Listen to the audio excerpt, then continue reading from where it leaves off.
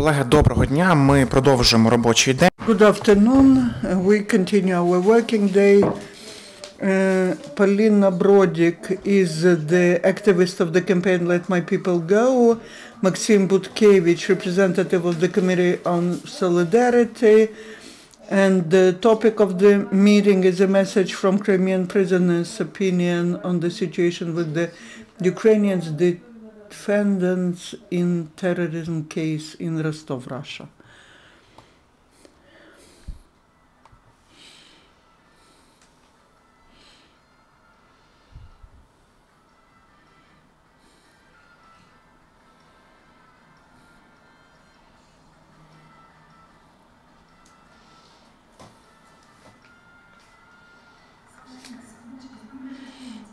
Sashenka, good morning to you. Happy birthday to you. I wish you health and be strong. We will cope with that. We love you here and we are looking forward to see you here. Sasha, as a sister, I want to wish you patience, hope, and I hope that your next birthday will be celebrating together. Gena sends you his best wishes, and I would like to tell you we are waiting for you, and we hope that you will be with us very soon, and that you will soon be free. Dear Sasha, congratulations with your birthday. I would like to wish you to be strong. That's very important, and I believe that what you have demonstrated and that in your fighting will help you and other people. You will be able to do a lot. Happy birthday, Sashko, and I wish you good health. Be in freedom. We are together. Glory to Ukraine, glory to heroes. Happy birthday, Sasha.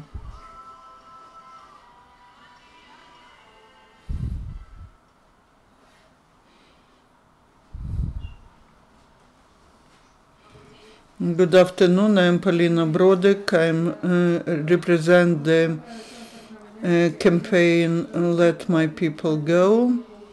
Now you've seen this video with greetings from friends and activists who wanted to give their warm words to Oleksandr Kolchenko.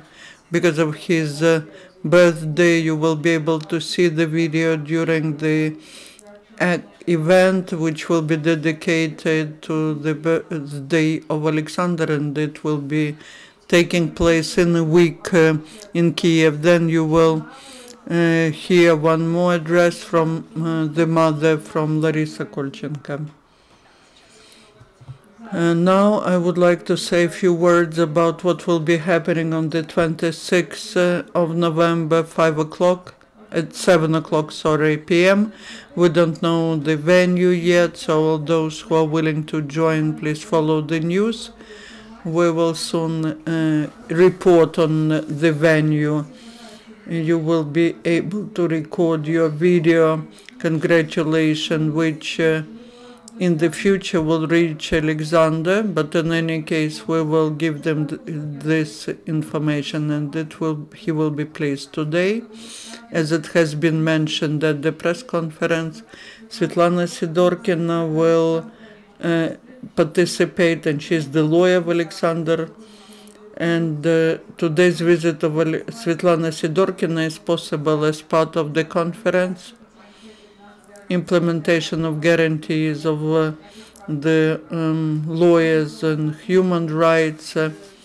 This is organized by the Kiev House of Human Rights, Ukrainian Helsinki Union on Human Rights, and with the support of the Center of Civil Freedoms, Euromaidan Press, and Let My People Go campaign. Svitlana has just landed. Yesterday she was intending to visit Oleksandr, but she failed to do so, and I believe that she will talk about that in more detail. Я адвокат Саши Коль. I am the lawyer of Sasha Kolchenko, Svitlana Sydorkina, as to why I failed to visit him yesterday in Rostov-on-Don. I failed to get there. I cannot tell you whether that was, whether the reason was really objective or it was invented reason. Officially, it was explained why I wasn't allowed to visit the detention facility, because yesterday was the investigation day and they had no free rooms.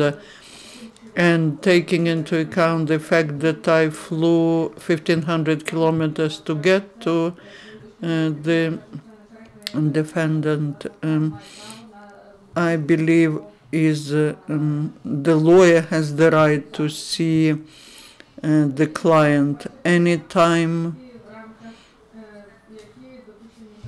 but today, unfortunately, in the detention facility, which is under FSB, there are no laws and they act the way they want. And I believe that yesterday, when I was not allowed to visit Oleksandr Kolchenko, is related to that. From the point of view of the law, it was illegal.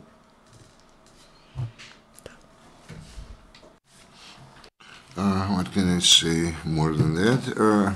As regards directly those functions or events we were planning to hold, you know that this was Alexander's birthday, and me as a lawyer can say that on November 24th we are going to have the meeting of the Court of Appeal of the Russian Federation, when they are going to consider the appeal against the verdict. And we as lawyers, or the defense lawyers, we actually send an appeal against the verdict of the Krasnodar's court, which passed their decision against those two gentlemen. And as for the criminal case opened against Sentsov and Kolchenko, we as defense counselors believe that if we are talking about the qualification of those actions which they are accused of, charged with, for example, if we are talking about the Alex, his participation in terrorist groupings, this kind of, let's say, of the court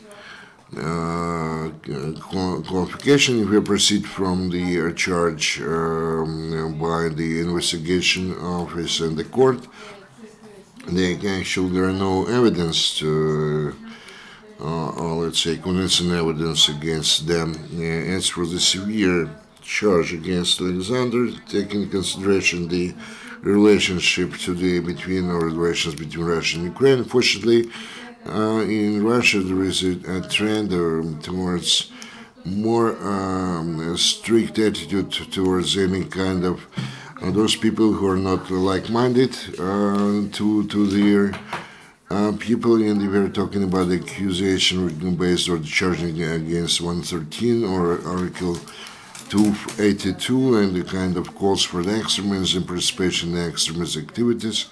And today, the trend towards the more strict attitude to the unlike-minded people is actually gravitates to the aggravation, and it actually testifies to the specific attitude on part of the Russian judicial power toward those people who are not like-minded to them. And that's why they try to charge or to accuse those people who they believe to be falling under this category, who try to defend their citizenship position or stance. And the most popular article, let's say, articles in the criminal code is the espionage and terrorism, and they take it as the excuse to bring those people toward the criminal responsibility or liability. And what they'll say, last time I saw Alex 1 month ago, he still is full of belief he is not in the blue, and since I communicated with him 1 month ago, since he is very far away from here in Rostov-on-Don, not always they stand a chance together.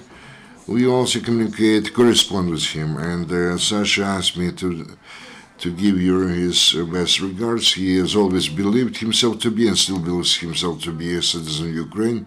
In those actions he carried out, he did that as a citizen of Ukraine, defending his own point of view regarding the events taking place in the Crimean in those days. This is his citizen's stance or position, and the action which he believes to be a kind of a specific gesture or response toward those things which took place in the Crimea, in the Autonomous Republic of Crimea. So in other words, he positions himself, first of all, as the patriot of Ukraine. Thank you very much. As a short question, you failed to visit him yesterday, so when you plan to try to make another visit, to take another visit? Since the 21st of November is quite close to today, when they're going to consider that case in the Court of Appeal in Russian Federation, immediately after that I plan to see Alex, and I hope that I'll succeed in that. Yesterday was a lot of difficulties or barriers on my way, and actually I launched a complaint since I was not given an access to Alex in the detention center yesterday, but unfortunately we lost some time yesterday, and I did hope that when I come here today I would be able to give you more news, but unfortunately I did not make it. Now we have another video. When did you see Alex last time? In Rostov during the court proceedings. First they promised me as soon as the investigation is over, which lasted practically 1 year. Then they promised after the verdict is made, and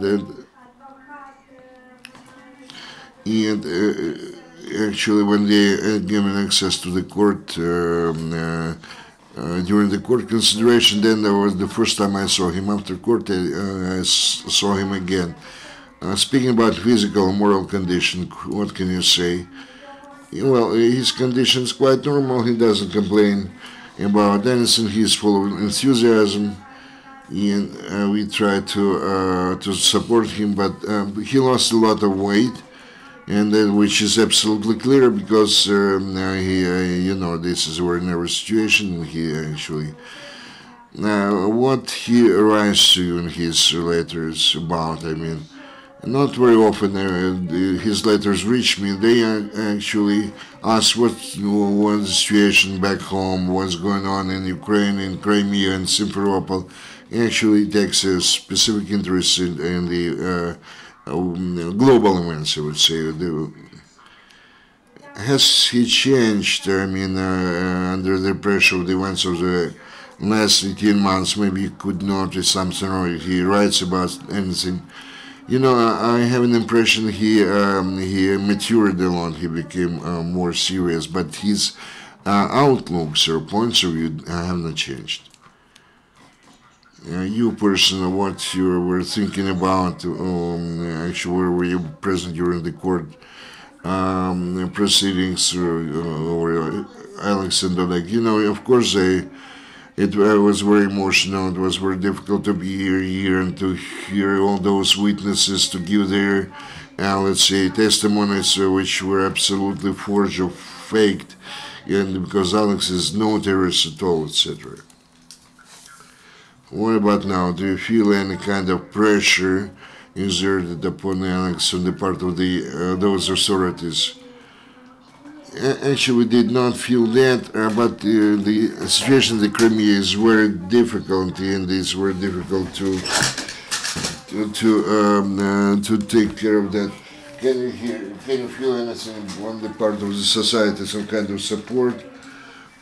Well, there is a big support on the part of Alex or Sasha, friends, his near and dear. They do support us very much. What do you believe? Does Ukraine do enough in order to liberate Alex and other prisoners, political prisoners? Well, I don't think that Ukraine is doing everything possible. And to us mothers, we don't care what actions will be taken to send our boys, our sons home, extradition or anything else. But what we are after, we ask Ukraine to do everything possible to bring our sons back to their motherland. Would you like to say something to the Ukrainian society on the eve of the Alex's birthday? Yes, I would like to thank everybody for their support and the solidarity. And please write letters to Sasha. He badly needs those. And on the eve of his birthday, he will be happy to receive some letters, because this is a very thin line, a thin thread, which actually links himself to the outer world. That's why it's very important for him. And now Maksym. Thank you. You have just seen the interview which we recorded via Skype with Kolchenko's mother, Larissa, and she said that we and our colleagues, we are repeating it all the time, to support Crimean hostages, as they are often called here, because many people consider them to be not just the prisoners who are accused in something, but people who have been taken hostages by Russian political authorities because of the situation between Russia and Ukraine. It's very easy to support them. You can do many things, but the simplest thing is to support, is keep communication with them, to write to them. It's easy to write. You see Oleksandr's address now here. Just a postcard, a letter, a few words of support are very important for him, for Oleg, Sentsov, for Gennady Afanasyev. Just remember the basic rules. First of all, write in Russian language. These are the requirements of the system, of the detention facility. Otherwise, they will not give the letter. Then don't comment the materials of the case, and avoid direct political slogans. First of all, don't write Crimea is Ukraine, even though you want to write it to people from Crimea, but that automatically means that your letter will not be given to them. Because now such a slogan falls under the criminal code of Russian Federation as calls to violate the territorial integrity, but to write to them, to Sashko, that they are remembered, to wish them health, to ask about the conditions of detention, about the books that they are reading.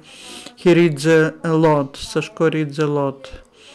And just support communication with them. That is something really important. If you have no chance to send the paper letter, but you have the desire, the Committee of Solidarity, we on our website have a special form. You can fill it in. You can write to who you want to write a letter, write the text, and then we will put it on paper and we will send it ourselves. That's easy to do it.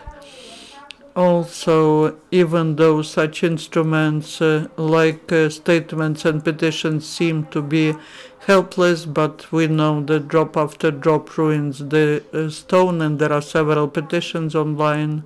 First of all, call to a Parliamentary Assembly of the Council of Europe, to European Union, to publicly condemn the sentences against political prisoners and liberate them. And there are other ways to support and to help. This could be some donation, financial, for current expenditures, is disseminating information about that case in mass media, for media professionals, supporting keeping attention to the case of Crimean hostages. We repeat it all the time, taking into account what were the sentences passed. Oleg got 20 years and Sashko 10 years. We shouldn't we should keep attention, and we know that it is difficult to keep attention of mass media around one and the same topic, but we need to do that, and we need to express our personal support in social networks, and personally come to the events which are dedicated to liberating our hostages. And what Polina said on the 26th of November at 7 o'clock, we will organize this action, greeting Sashko with birthday, and anyone who wants could go there, and we will record a video greetings, a video congratulations, and this will be then disseminated in social networks, and he will learn that people are greeting him, are congratulating him, and are doing it publicly to express their support. So there are many ways of supporting Crimean hostages in Sashko, and every effort in this direction helps him, helps his relatives, his mother, his sister. You need to let them know that they are not forgotten, so that they can count that the public will support them. People are supporting them. These are very obvious things, very needed things, and I would like to call upon all of you to do that.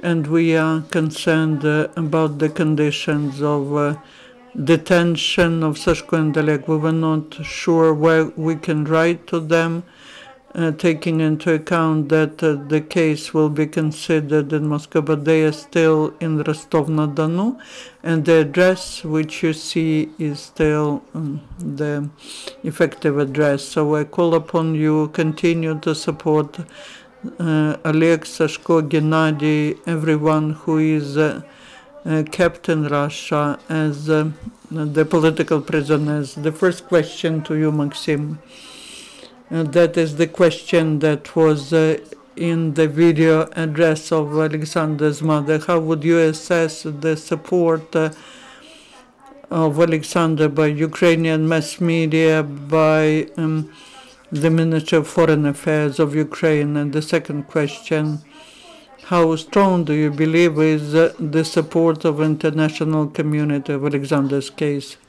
Answering your first question, we see now the attention which is still quite strong, even though quite a lot of time has passed since Oleksandr and others were detained. Ukrainian mass media pay attention to their destiny, and we hope that this will continue. Ukrainian lawyers,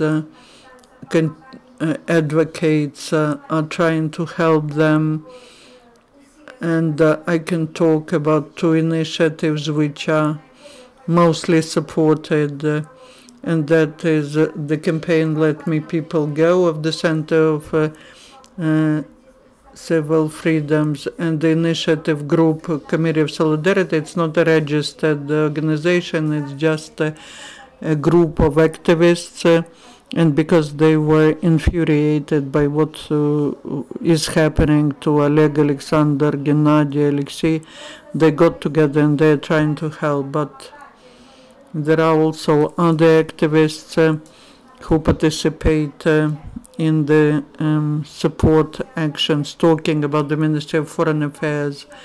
We are in permanent contact with the Ministry of Foreign Affairs. The Ministry of Foreign Affairs continues to remind the world about these cases, and that people with absurd accusations are kept prisoners. And I know that there are other things happening, maybe not so public, but we are trying to really get them liberated. But in case of Oleksandr, Just like in case of Oleg and Gennady, one of the first problems which demonstrate the absurdity is that the representatives of Ukrainian consulate service does not allow them to go to visit them because Russian Federation does not recognize them as the citizens of Ukraine. They were trying to impose on them Russian citizenship, even though that's against the international law, but they use it as a pretext not to give them the chance to talk to Ukrainian consulate and Ukrainian Ministry of Foreign Affairs. But there are things which we can do, and we call upon the Ministry of Foreign Affairs to put even more efforts into that, because that is demonstrative case, not just about the situation in Russian Federation, but our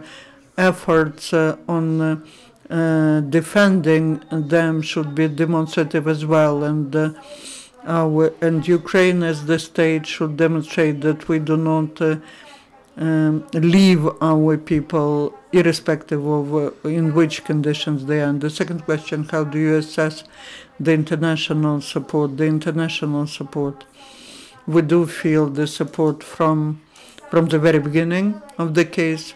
They mention Oleksandr more because he's known as the film producer, but Oleksandr Kolchenko is also always mentioned together with him. These are not just the cinematographists or advocacy groups. Sashko positions himself as an anarchist, and anarchist communities all over the world support him as well.